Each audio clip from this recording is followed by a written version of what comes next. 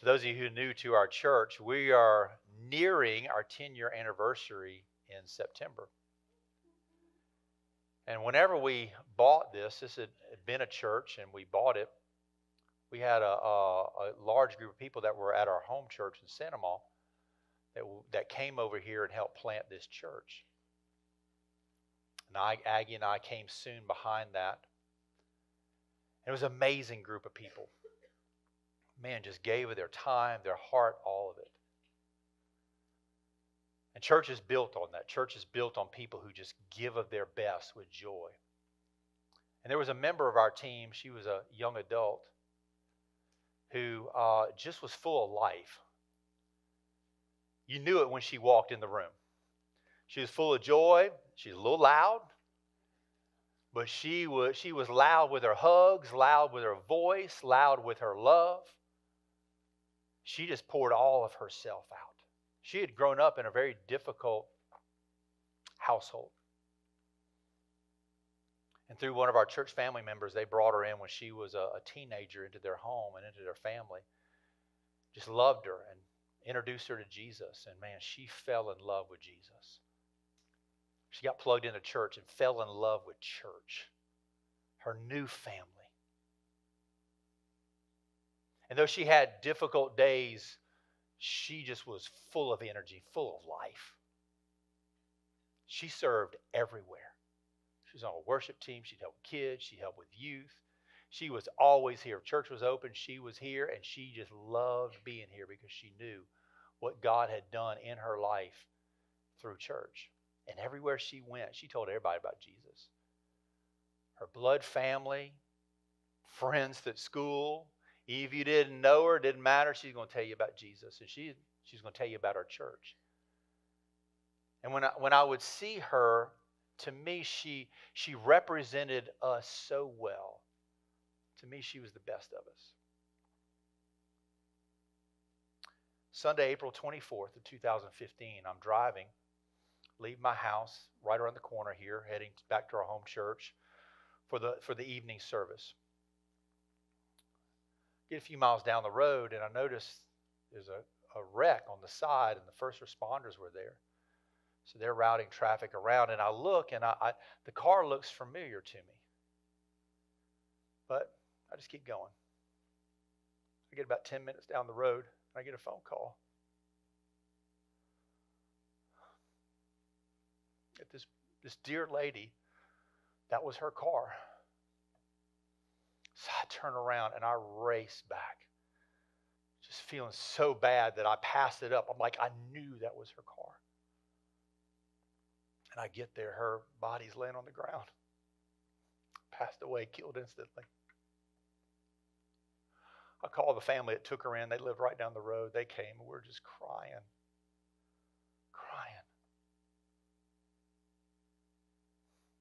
Have our funeral. We had the funeral here. This place was packed. We had every chair we could find all the way to the back wall. Nearly 400 people were here that day. Her life still spoke in her funeral, and the family members that she'd been praying for, many of them got saved that day. Move of God. It was incredible. But we leave that event. I had questions.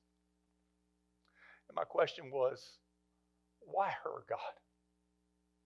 She's the best of us. Life.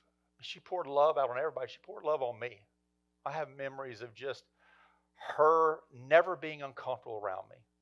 Sometimes people are kind of like unsure how to react around the pastor, not her. It's like you're her best friend, and she treated me that way. Involved in everything. You know, it's interesting, when we began the series last week, I even said it. I was like, this series, really, I've never dealt with this. The Lord said, really? You never been disappointed in me? Let me remind you.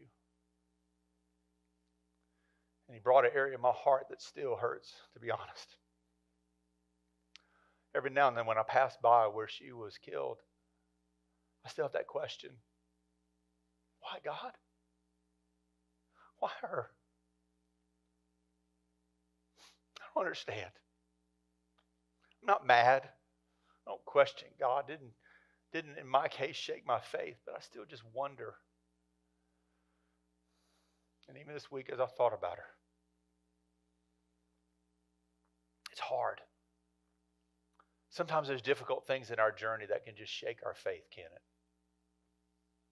Things we don't understand. And we have those why God moments. God, why did you allow that? For me, why did you let Alyssa leave? Why'd you take her?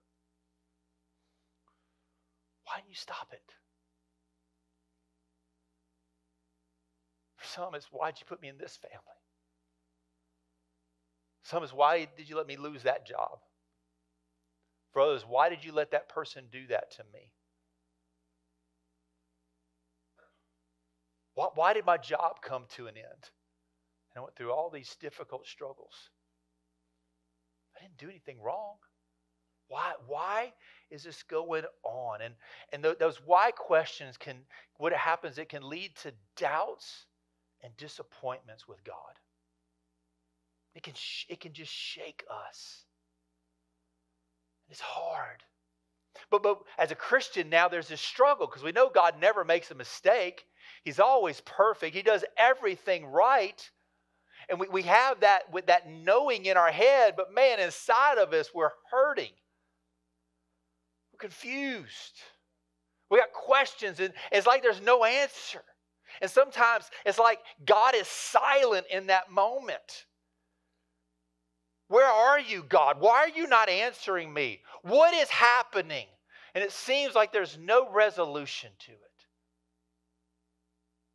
Man, it can be a big hurt that's happening inside of us.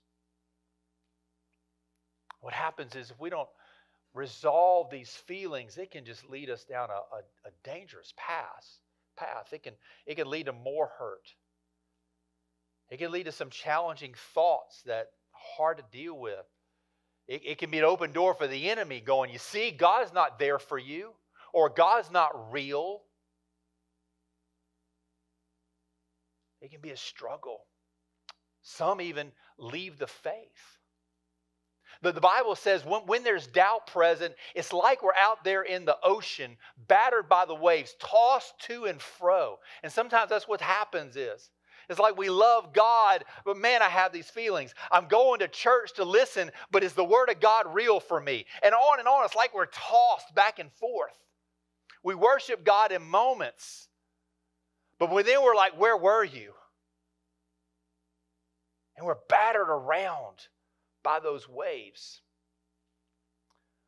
So we're in a series to talk about it. Because there's real answers to what's going on inside of us. We want real healing from this. Because without it, man, it's like it just cuts our feet out from under us, doesn't it? This year, God gave us a theme word. It's this word foothold. And it's to be in a stable, strong position so you can advance forward and climb higher. Well, man, if your faith in God is shaken, you just cut your feet out. There's no strong foothold there. But God says, we need to talk about it because there actually are answers to healing to get us back in a stable place for us to move forward in our walk with God.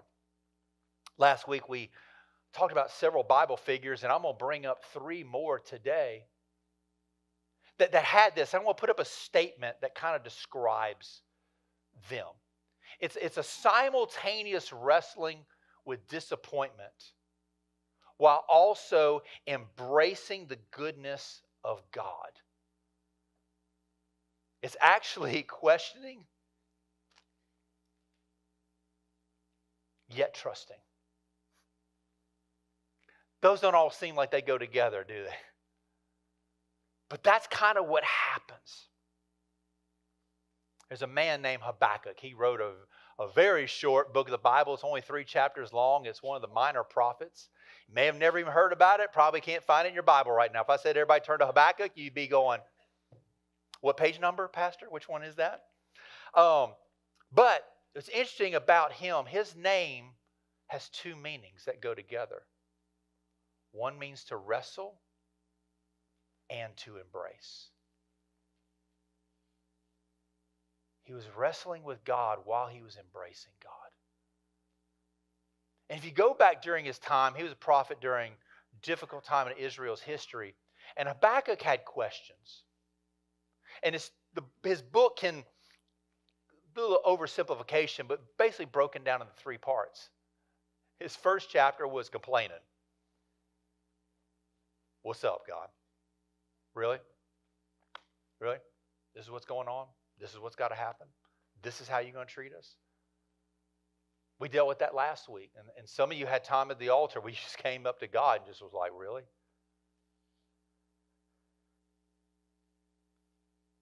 So he expresses his doubts. And he just pours it out on God in his second chapter. And in the second chapter, there's lots of questions. I got questions for you, God. In the third chapter, he just steps back and he waits for God to answer. And God certainly does answer. But we'll see from his case and others, this thought is that God is big enough to handle your doubts while you seek him. You may think those don't go together. Well, the Bible said not have doubts. But what we're going to find out is God's big enough to handle your doubts. All throughout Scripture, people had doubts. And they were honest with God with them. Big doubts, big moments. But I want you to see his thought is that he loves you enough to be patient with your questions and doubts.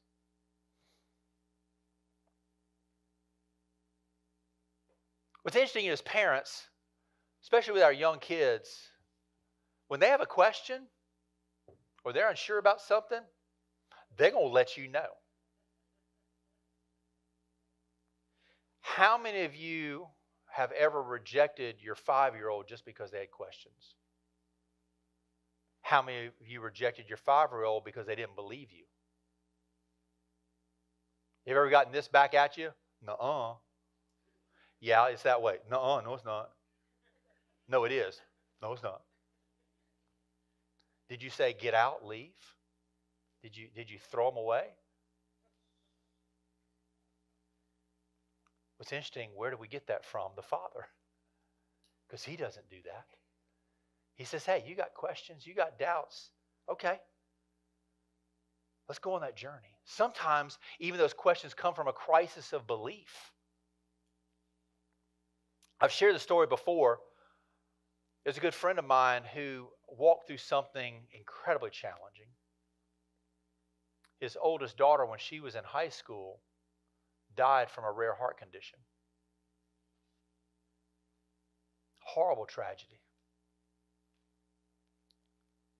But in that, they found out what she had was hereditary. So they went and got tested. We'll come to find out. My friend's wife and 2 of his remaining 3 daughters all had the same issue. So my friend's going, am I about to lose most of my family? And it was the first time I ever heard this, but what a phrase. He said, I had in that moment when I heard the diagnosis about my wife and my other 2 daughters while dealing still with the loss of my oldest daughter. He said, I had a faith-shaking moment. He said, it shook my very faith in God. But my friend did something amazing.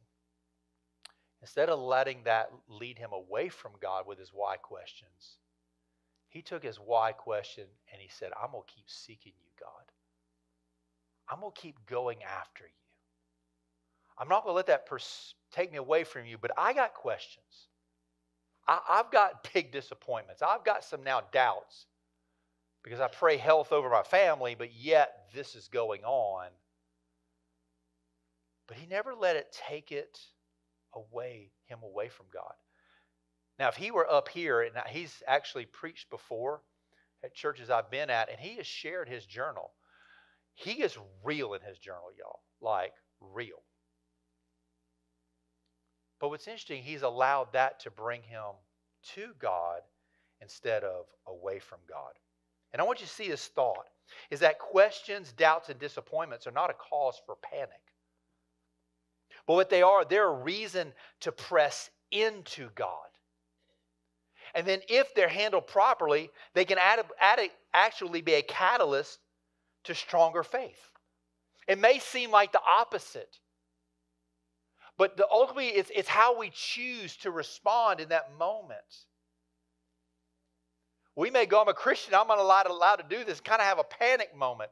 Don't let it be that. Let it see just as an opportunity to move you to God. In other words, it doesn't have to take you away from God. It can bring you closer to Him.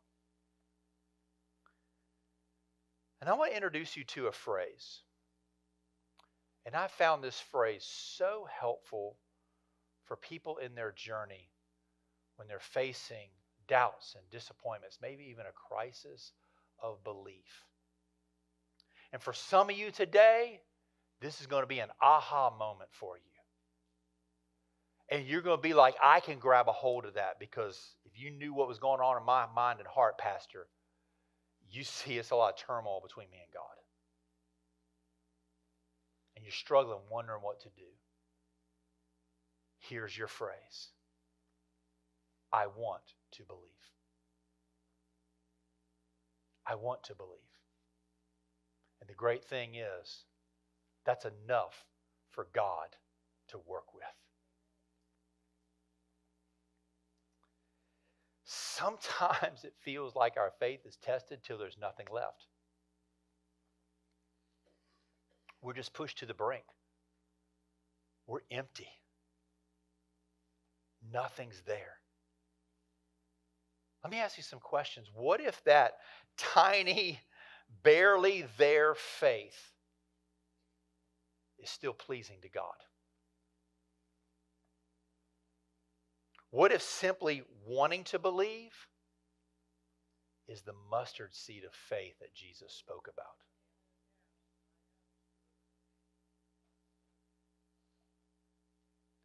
Jesus said a mustard seed is enough to move a mountain. You don't feel that way. But I'll give you this thought. The mustard seed of faith still accomplishes great things. The I want to believe. One of my favorite stories in all the Bible, there's a man who had a son, a young son, who was actually demon possessed.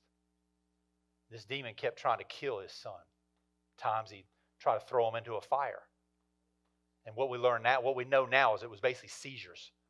Other times, he'd be thrown into the water trying to drown him. The father's desperate.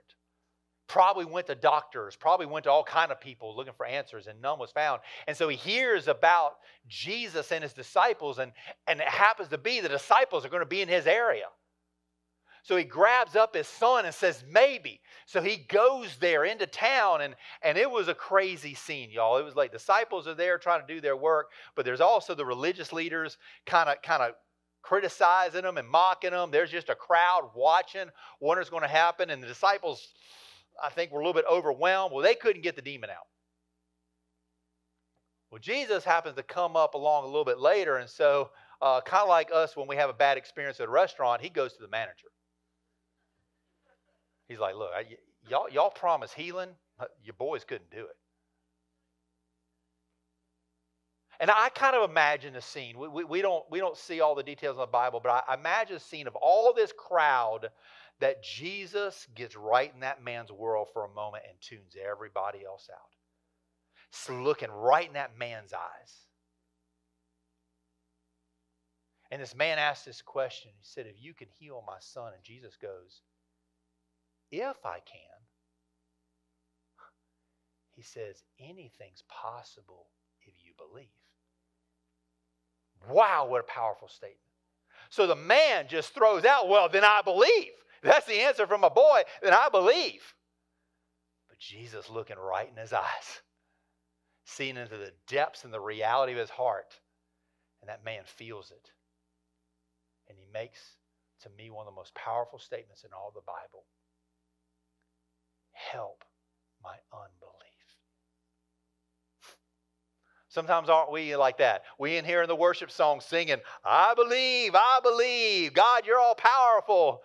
And inside, I don't know. I don't know. What was the Father saying to Jesus? I want to believe.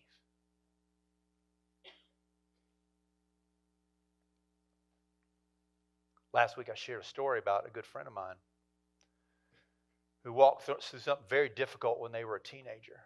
Horrific what they went through.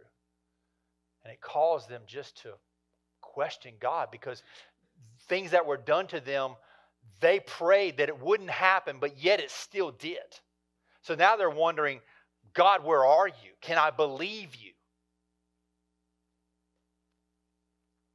Well, I want to finish the story or tell you more about it. They kept pursuing God. In the midst of this wrestling and struggling, they still kept coming. They still kept waking up every day, getting out of bed, and taking a step forward toward Jesus. Hard to read your Bible when you're wondering if it's true for you. Hard to sing a worship song when the words don't match your experience. But yet they kept taking a step forward toward Jesus. And in that journey, one day, Jesus showed up in a big way. But you know what fueled them? Because they even said this one time while we were visiting. I want to believe. And I said, that's enough. That's your answer. And because they had that powerful faith, which for us, we may go, that's not that powerful, mustard seed. That God said, that's enough. And Jesus showed up. And can I just tell you, the day of salvation came.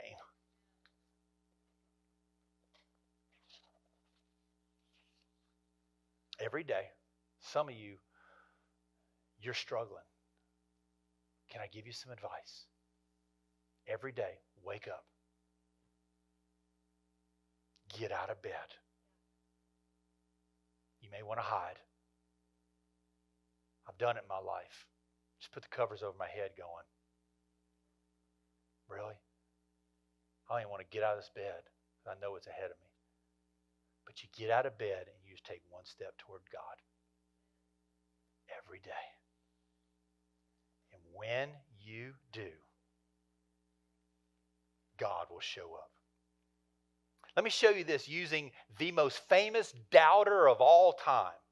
His name was Thomas. And I know he's the most famous doubter because even the Bible calls him Doubting Thomas. In fact, some Bibles, they put that in the Bible, Doubting Thomas. How'd you like that label for eternity? In God's Word. Doubting Randy. You know, put that on my tombstone, Doubting Randy. I mean, isn't that great? That's how you're remembered by. But I want you to see a story because it's so powerful. And I want to go to John 20:24. And this is where the story begins, the famous doubting story. Jesus had been crucified. He's buried and then he's resurrected. And he meets with the disciples. Yet, Thomas wasn't there. So the disciples find Thomas later and like, dude, Jesus is alive. It was amazing. Awesome. We got to see him. But he said to him, right. Let me tell you what. Unless I see the hands and the imprint of the nails and put my finger where the nails were and put my hands into his side, I will not believe. The story's too fantastic. Y'all ain't serious. And now the label Doubting Thomas gets stuck on him. I would say this. He got a bad rap. I disagree with the label. See, the doubt makes sense because he didn't see Jesus. It's too fantastic. He didn't see him. I will say this. Thomas was a realist. He had real issues and real questions. Can anybody relate? Can anybody, if we went around the room, say, I got some real issues? If you were honest, would you say, I've got some real questions even about God? We're a room full of Thomases. He got a bad rap. Because maybe you've had unanswered questions. Maybe you had experiences that don't quite match the sermon you heard. God's always good, answers all your prayers. Always there. And you're kind of going, I don't know. My experiences don't seem to match that. You have questions. Maybe you have doubts. Maybe you have disappointments. Even this, we know the story. Jesus said, I'm leaving and I'm going to go prepare a place for you. So when I come back for you, I got a place where you're going to go. And look at this, John 14:5. It says, and Jesus said, you know the way to where I'm going. He just makes this blanket statement. And I imagine all the disciples were going, we don't understand what he's saying, but let's just nod our head. Yeah, we know where he's going. But yet Thomas does something brave. He speaks up and he says, no, we don't, Lord. We have no idea where we're going. How will you know the way? Thomas is just a realist. He wasn't the yes, I'm just going to nod my head. He's like, no, I got a question because I don't understand what you're saying. He had real questions, and he was bold enough to do that. I want you to read this quote by the famous Oswald Chambers. Some of y'all read his devotional, My Utmost for His Highest. But he said this. He says, doubt is not always a sign a man is wrong. It may be a sign he's thinking. So let me show you this, is when we use our questions, our doubts, and our disappointments as motivation to serve God, He always shows up. Deuteronomy 4:29 says this. It says, from there, and he was talking to where the Israelites, they'd gone through a journey. It says, from there you will seek the Lord your God, and you will find Him if you search Him with all your heart and soul. I want you to see those two words, from there. Where's from there? From where you are. Where you are right now, even in your doubt, your questions, your disappointments, from that place, if you just wake up, get out of bed, and take a step forward toward God, look what He promises. You're going to find Him if you search for Him. So going back to Thomas's journey, Thomas never gave up. He had doubts. He didn't believe the disciples, but he didn't stop. Look at this as we continue in verse 26. It says, 8 days later, the disciples were together again, and this time Thomas was with them. He kept showing up. The doors were locked, but suddenly as before, Jesus was standing there. And I love this statement. He says, peace be to you. I wonder if he was looking at Thomas in that moment. So I wonder if Thomas's heart just sank going, oh no, what's he going to say? No, peace. And then he says to Thomas, he came to him personally, he said, look, here's my hand, Thomas. I don't think this was a rebuke. I didn't think he said, hey, doubting Thomas, come on. I think he said, hey, Thomas, come see, let me show you. Let me show you I'm real to you in this moment. I'm here and I'm here for you. And then he says this, at the end of verse 27, he says, don't be faithless any longer. You can believe. You can believe I'm real. And I love Thomas's response in verse 28. My Lord and my God. Because Jesus showed up. This isn't on the screen, but you may want to write this down. If you keep showing up to meet Jesus, He will show up. Every day, step toward Jesus, He'll show up. Matthew 7:7-8, well-known group of scriptures. It says, ask and it will be given to you. Seek and you will find. Knock and it will be open to you. And that's a promise. And it says, for everyone who asks receives, everyone who seeks finds, everyone who knocks, the doors are going to be open. But let me tell you about that word, ask, seek, and knock. Because in black and white, it kind of sounds like a one-time thing. And for those of you who like the English language and love studying it, I do. I want to tell you about the tense of those three words. It's present, it's active, and it's imperative. What does present mean? It's like now. It's now. Not then, not future. It's now. It's active, meaning you are doing it. And it's imperative, meaning there's energy, there's urgency behind it. So really the verse could be this: asking, and it'll be given to you. Seeking, you will find. Knocking, and the door will be open to you. The asking is like a demanding. I want to know. I can't demand anything from God. Really? That's not what that word means. That we're like pressing the door of heaven, going, I need to know, and I need you, God. I need you in this moment, and I'm not giving up. I'm not stopping. I'm not letting my questions lead me away from you. No, I'm leading to you, and you better open the door. And God's going, I hear you. I hear you. Promise. We just keep seeking God. What's interesting is old doubting Thomas was an incredible evangelist, martyred for his faith, even at death. When they said deny Jesus, he's like, I will not. Because he had questions that allowed him to bring him to Jesus, and Jesus showed up. Another story, one that some people criticize, old Peter. Peter's one of the 12 disciples, and Peter was kind of an arrogant man. He's the one that kind of, spoke before he thought type thing. Put the foot in the mouth. That was him. A lot of times he would say things, and he's the one Jesus had to say, get behind me, Satan. I mean, that's pretty tough right there.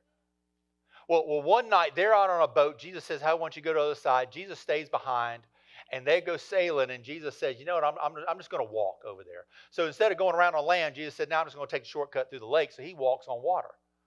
Well, disciples see him, and naturally what we'd all think, that's a ghost, because people don't walk on water. So they kind of get a little frightened.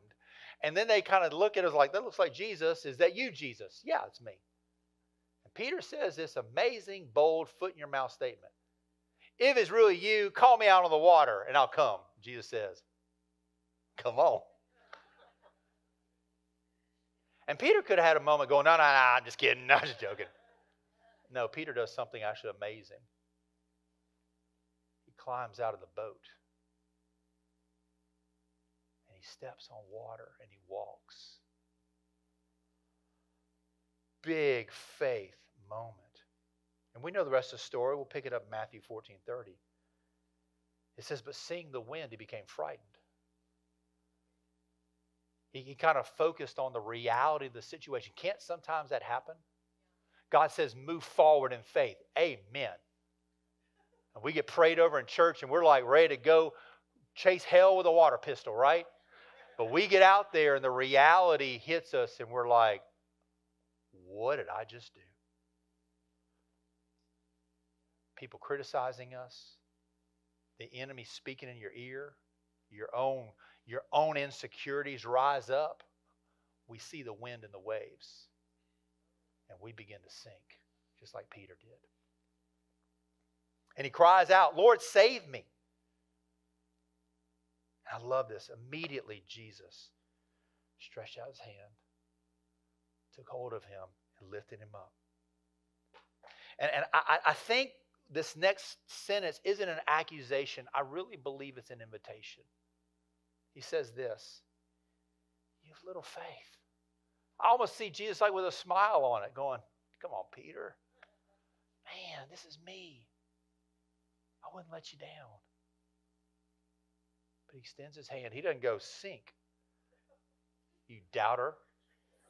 You faithless one. Just go ahead and die. I wonder how many times we've criticized other Christians. You just need to get over it. You just need to move on from that. You just need to have faith in God. Sink. Instead, we lift our hands out and say, I'm with you. Let me help you. I'll walk with you. That's what Jesus does. See, Jesus' statement wasn't to condemn, it was to encourage. We also know this about Peter. Jesus said, I'm going to be crucified. You're all going to leave. Peter goes, All these other dudes, they can roll out. I'm with you. And Jesus goes, no. In the morning, there's a rooster's going to crow, and you'll have already denied me 3 times.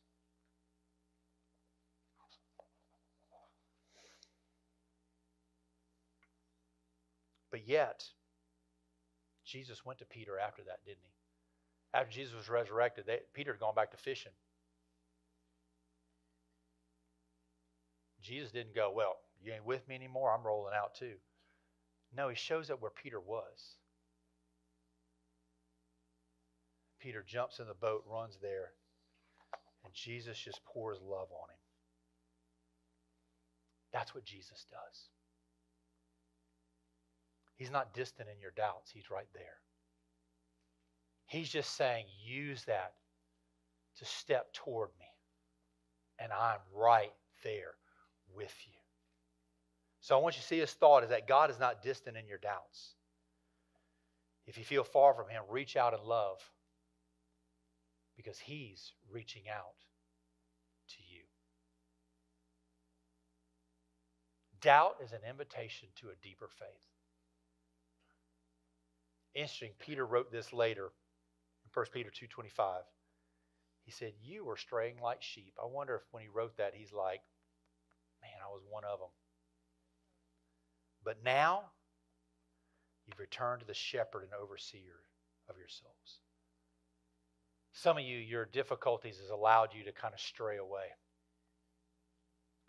Can I encourage you to come back? Don't let your disappointments, your questions, push you away from God, but let it draw to you, and he's waiting there for you. I'd recommended a book. It's in your handout.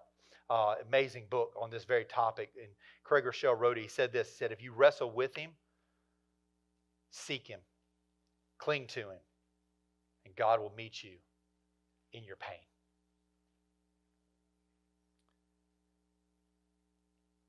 Catch this thought, is that God is there for you even if you're doubting, disappointed, or mad at him. In your moment, he's reaching out his hand out of the wind and waves where you're sinking and saying, I got you. I'm right here with you in your journey. And sometimes in church world, we kind of use certain phrases. And one of them is the valley and the mountaintop. And I think if we've been Christians long enough, we've experienced both of them. Well, valley is that low point. It's where we don't want to be. We want to be in the mountaintop, those high experiences. And look, I love the mountains. I love climbing mountains. I love going to the top and just seeing out. I think it's beautiful. Love those moments. And sometimes when we go through difficulties, we're back in the valley, and all we think about is, I just want to be back on that mountaintop. I want that mountaintop experience again. I can't stand being in the valley. We just want our difficulties gone, all our doubts, all our disappointments gone, just back on the mountaintop where everything's good, everything's great, right? But let me give you this thought. The valley's not where we want to be, but it's often where God does his greatest work. I can't say why God allowed you to go through what you're going through. But I can tell you this, at that low point where you may be, that's where God does his greatest work. And I want to encourage you, don't leave. Y'all know this in Psalm 23. Verse 4 says, even though I walk through the valley, and it seems like death is right there, I don't need to fear evil. Why? Because you're with me. The greatest promise in all the Bible, that God is right there with us in our journey. Craig Rochelle went on to write this. He said, if like Habakkuk, we're willing to lean into the hardship we're experiencing and wrestle with how God might use it to achieve his purposes, then we can begin to climb out of the valley. You have to remember, though, that just because things aren't going your way doesn't mean God isn't still working.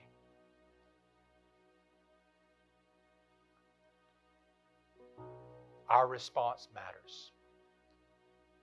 We can every day just choose to wake up, get out of bed, and take a step toward God, or we can shrink back from life or run away from God.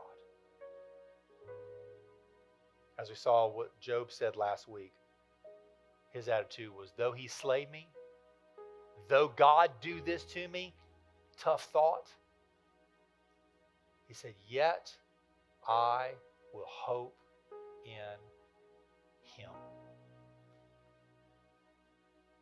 Y'all can put that verse up for me, please. Yet I will hope in him. Use I want to believe to draw you close to God. I'm going to get you to just bow your head and close your eyes right where you are. If you're watching online, right where you are, just bow your head and close your eyes. I'm going to get everybody just a moment to get settled, because God wants to do something big in this moment.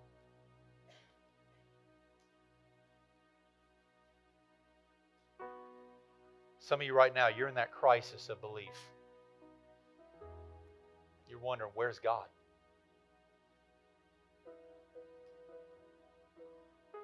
I don't see him. I don't feel him. I don't hear him. Almost seems like he's against me. I keep praying, but nothing happens. In fact, it keeps going the opposite way of my prayers. I don't understand what happened, why this is happening to me. You may be in that place.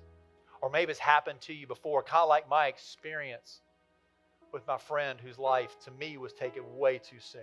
She had so much to give, and our church benefited from it. And I just don't understand. Maybe something happened in your journey years ago, and you're still showing up, but man, it kind of still lives with you. I don't know where you're at in your journey. But I'm encouraging you today to have an I want to believe. And I promise you it's enough. Because that's right where God meets us. So my question is, how should you respond to God today? You continue to run toward him?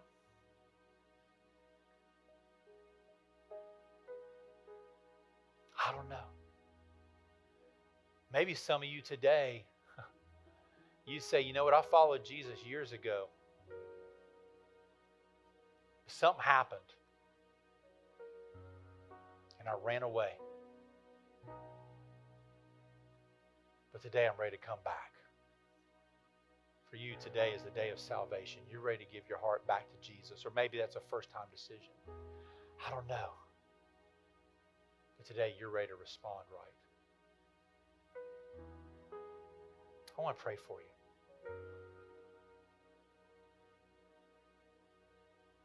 Father, right now I just pray for your grace over us.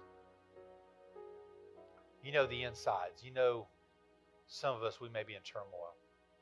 We're struggling, oh God. And our struggle is with you. Feel like you've let us down. Lord, I'm asking for mustard seed of faith today. I'm praying for those who are struggling, that there's just the seed of I want to believe that propels them enough just to get up and take one step towards you.